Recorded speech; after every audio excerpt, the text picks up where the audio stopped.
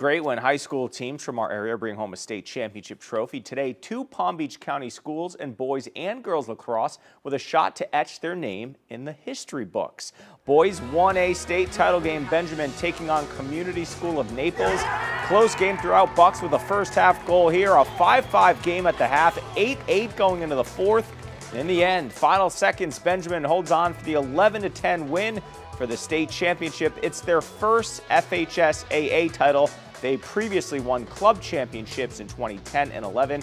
Congrats again to Benjamin School. And on the girls' side, American Heritage Delray, they do it again. A thrilling 5-4 victory over Lake Highland to repeat as the 1A state champs. Big congrats to head coach John McClain and his girls. That's 4 titles in 6 years.